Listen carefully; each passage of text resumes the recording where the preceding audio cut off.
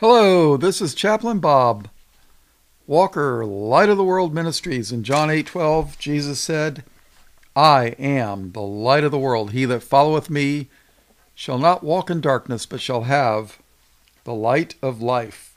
We're going to continue part 5 with Sally's study on the great earthquake of Revelation. Turn your King James Bibles to the book of 2 Kings, chapter 2. We're going to take a look at Elijah. Now, I did an hour and 40-minute study on Elijah, the prophet. If you're interested, send me a link. He is going to be one of the two witnesses, according to one of the minor prophets. I know that Jesus said that John the Baptist was Elijah, but he was talking about the spirit of Elijah. The Pharisees had asked, and the Sadducees, I think, had asked John, art thou Elijah then? And he said, no. Now, I believe that John the Baptist knew who he was, okay? Now, Elijah was taken up into heaven. John the Baptist was born. So, unless you believe in reincarnation, which I don't, it's kind of hard to think John the Baptist was Elijah, but there's people that teach this stuff. So, without further ado, let's read 2 Kings chapter 2. And I did, like I said, an entire study on the life of Elijah. He's matter of fact, in Bible college, I had to do a Bible study on a Bible character, and I picked Elijah. I thought he had that interesting of a life. All right, verse 1. And it came to pass when the Lord would take up Elijah into heaven by a whirlwind, that Elijah went with Elisha from Gilgal. And what's interesting is El, when you see El, it has reference to God. And Yah is like a part of a name of God. So his name is, Elijah, has reference, both parts of his name has reference to God. So, and so does Elisha. And Elijah said unto Elisha, tarry here, I pray thee, for the Lord hath sent me to Beth-el. Beth means house, and El has reference to God. So basically, Beth-el means house of God. For the Lord hath sent me to Beth-el, and Elisha said unto him, as the Lord liveth, and as my soul liveth, I will not leave thee. So they went down to Beth-el. And the sons of the prophets that were at Beth-el came forth to Elisha, and said unto him, knowest thou not that the Lord will take away thy master from thy head today? And he said, yea, I know it. Hold your peace.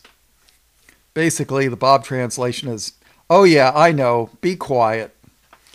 And Elijah said unto him, Elisha, tarry here, I pray thee, for the Lord hath sent me to Jericho. And he said, as the Lord liveth, and as thy soul liveth, I will not leave thee. So they came to Jericho. And the sons of the prophets that were at Jericho came to Elisha, and said unto him, knowest thou that the Lord will take away thy master from thy head today? And he answered, yea, I know it. Hold ye your peace. And Elijah said unto him, tarry, I pray here, for the Lord hath sent me to Jordan. And he said, as the Lord liveth, and as thy soul liveth, I will not leave thee. And they too went on. And 50 men of the sons of the prophet went and stood to view afar off, and they too stood by Jordan. And Elijah took his mantle, and wrapped it together, and smote the waters, and they were divided hither and thither, so that they too went over on dry ground. Isn't that what Moses did by the power of the Lord in the Red Sea when they came out of Egypt? Oh yeah. Verse 9, and it came to pass when they were gone over, that Elijah said unto Elisha, now listen to this. Ask what I shall do for thee before I be taken away from thee. In other words, I'm getting ready to get out of here. Ask me a favor. Ask me, what do you want? I'm going to do something for you. That's the Bob translation. And Elisha said, I pray thee, let a double portion of thy spirit be upon me. Ooh, Elijah, you're a great prophet, but I want double what you got.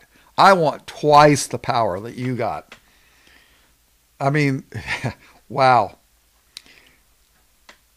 And he said, Elijah, thou hast asked a hard thing. Nevertheless, if thou see me when I am taken from thee, it shall be so unto thee. But if not, it shall not be so. So, what does it say in the book of Hebrews 4:16 about, asking for things, right? It says, let us therefore come boldly. Let us therefore come boldly unto the throne of grace, that we may obtain mercy and find grace to help in time of need. Well, that's what Elisha did. He says, I want double what you got. So, if he sees Elijah taken away, his request is granted, and if he doesn't see him, the answer is no. Verse 11. And it came to pass, as they still went on and talked, that behold, there appeared a chariot of fire and horses of fire, and parted them both asunder, and Elijah went up by a whirlwind into heaven.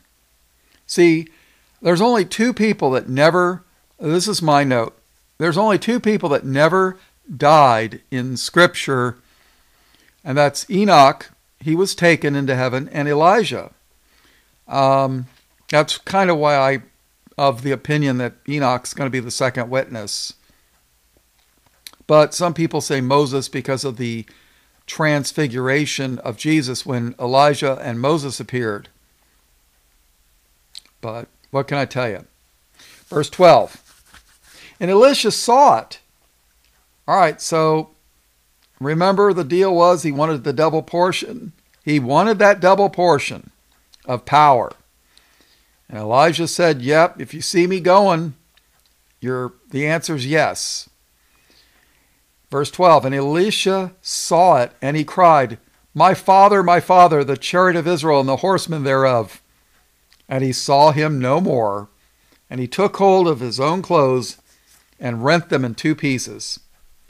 He took up also the mantle of Elijah that fell from him, and went back and stood on the bank of Jordan. And he took the mantle of Elijah that fell from him, and smote the waters, and he said, where is the Lord God of Elijah? And when he had smitten the waters, they parted hither and thither, and Elisha went over. And when the sons of the prophet, which were to view at Jericho, saw him, they said, the spirit of Elijah doth rest on Elisha. And they came to meet him, and bowed themselves to the ground before him. And they said unto him, behold now, there be with thy servants 50 strong men. Let them go, we pray thee, and seek thy master, lest peradventure the Spirit of the Lord hath taken him up, and cast him upon some mountain, or into some valley. And he said, ye shall not send. And when they urged him till he was ashamed, he said, send. They sent therefore 50 men, and they sought 3 days, but found him not. And when they came again to him, for he tarried at Jericho, he said unto them, did I not say unto you, go not? And the men of the city said unto Elisha, behold, I pray thee, the situation of this city is pleasant, as my Lord seeth, but the water is not, and the ground barren. And he said, bring me a new cruse, and put salt therein. And they brought it to him. And he went forth unto the spring of the waters, and cast the salt in there, and said, thus saith the Lord, I have healed these waters, there shall not be from thence any more death or barren land.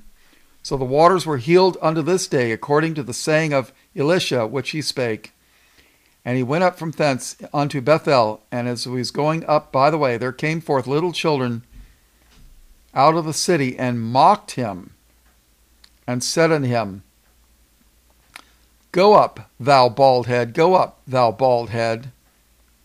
And he looked back and looked on them. Now, I think these were Canaanite kids, mocking not just the prophet of the Lord, but mocking the power of the Lord. Verse 24. And he turned back and looked on them and cursed them in the name of the Lord. And there came forth 2 she-bears out of the wood, and tare 40 and 2 children of them. And he went from thence to Mount Carmel, and from thence he returned to Samaria. All right. I put a lot of my commentary in that, but Sally writes, there's much reason to believe that the rapture of the church takes place at the 7th trumpet, right after the 2 witnesses are raptured and the great earthquakes begins. On the 7th trump, Christ takes his bride, stones the earth, breaks it in half, and then destroys it by fire. Some of these things may even happen simultaneously. It may all take place in one day or even 1 hour. All right, let's go to Revelation chapter 18. And after these things, verse 1, and after these things I saw another angel come down from heaven, having great power, and the earth was lightened with his glory. And he cried mightily with a strong voice, saying, Babylon the great is fallen, is fallen. Now, why would they say that? Well, Babylon, the physical Babylon, the city, was destroyed, and in Isaiah, it was prophesied that it would never be rebuilt.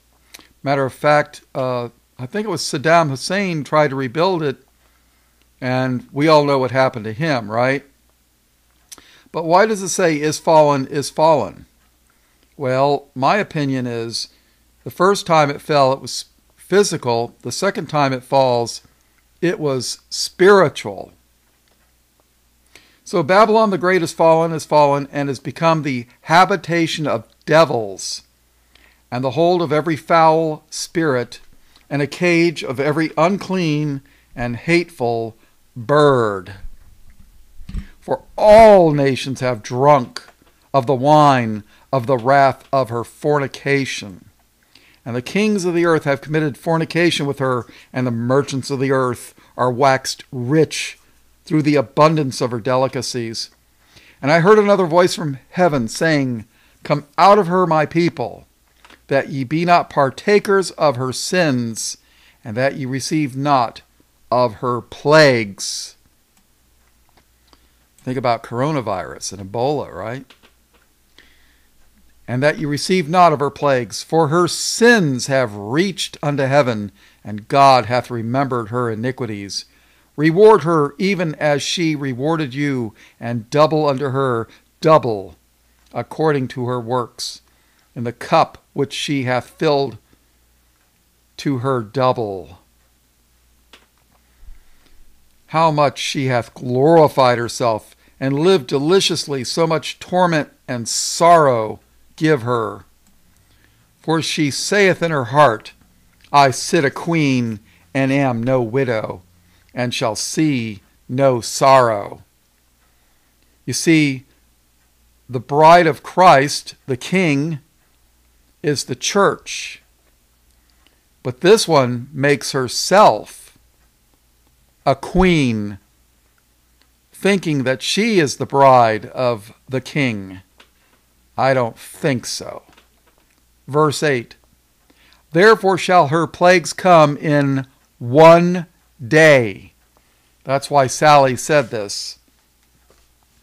But then again, Peter records that a day with the Lord is as 1,000 years, and 1,000 years as a day. So, I don't know. Therefore shall her plagues come in one day, death and mourning and famine, and shall be utterly burned with fire. For strong is the Lord God who judgeth her.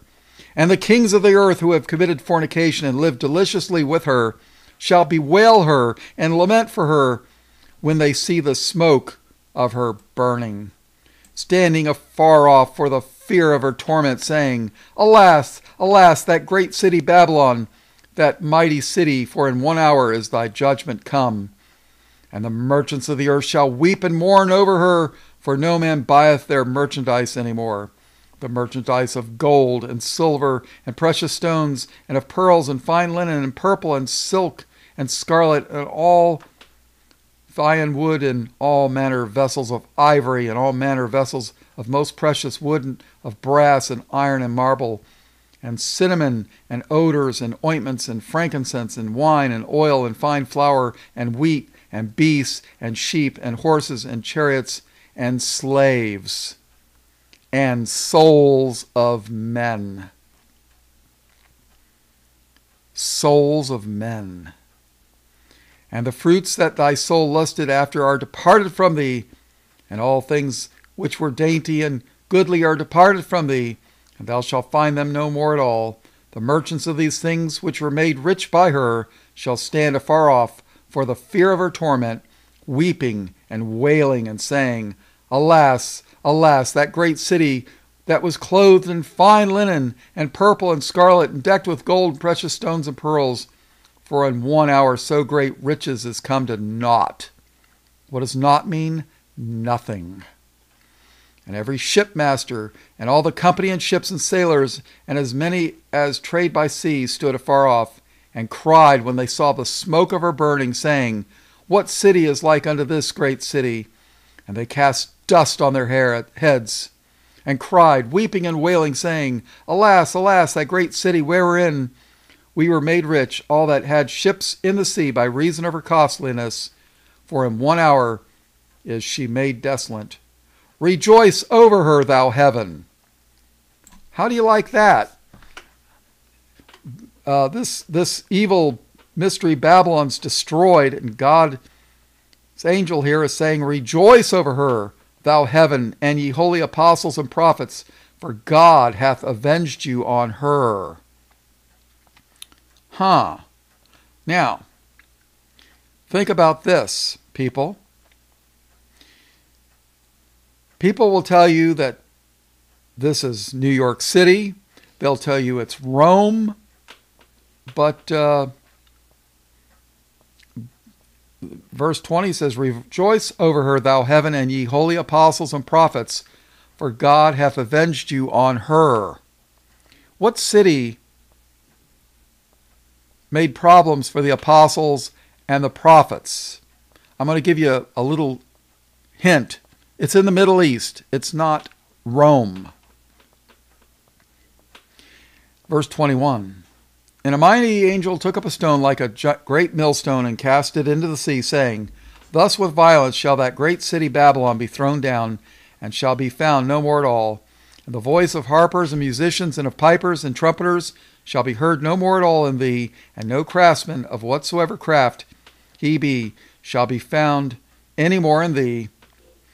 And the sound of a millstone shall be heard no more at all in thee. And the light of a candle shall shine no more at all in thee. And the voice of the bridegroom and of the bride shall be heard no more at all in thee.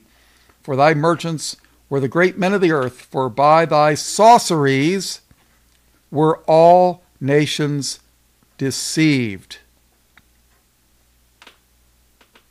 Very important. You want to know what the sorceries were? Look up Kabbalah. It's spelled sometimes with a Q, sometimes spelled with a C, but the modern spelling is with a K. K-A-B-A-L-A-H. I think it's K-A-B-B-A-L-A-H. Some spellings say Kabbalah, and there's even Allah in the name sometimes. That's the sorceries. Now listen to this. And in her, Mystery Babylon, and in her was found the blood of prophets and of saints and of all that were slain upon the earth. Let's interpret this. All right, in Matthew 23, we read, Matthew 23:37. O Jerusalem, Jerusalem, thou that killest the prophets, and stonest them which are sent unto thee, how often would I have gathered thy children together, even as a hen gathereth her chickens under her wings, and ye would not. All right, Bob's note here. In Matthew 23, verse 33, Jesus says, Ye serpents, ye generation of vipers, how can ye escape the damnation of hell? Now, I ask you a question here. Who is Jesus talking to here? Is he talking to the Roman soldiers? No. Is he talking to the Japanese? China? Mexico? No. Verse 34. Wherefore, behold, I send unto you prophets and wise men and scribes, and some of them ye shall kill and crucify, and some of them ye shall scourge in your synagogues. So that's who he's talking to. And some of them ye shall scourge in your synagogues, and persecute them from city to city, that upon you may come all the righteous blood shed upon the earth, from the blood of righteous Abel unto the blood of Zacharias, son of Barchias, whom ye slew between the temple and the altar. All right, so bingo. That tells you who, in Revelation 18:24, when it's talking about, 23, it says, For by thy sorceries were all the nations deceived, and in her was found the blood of prophets and of saints, and of all that were slain upon the earth. Sounds to me like they're tracing things back to Cain. What do you think? Cain and Abel, right? All right, so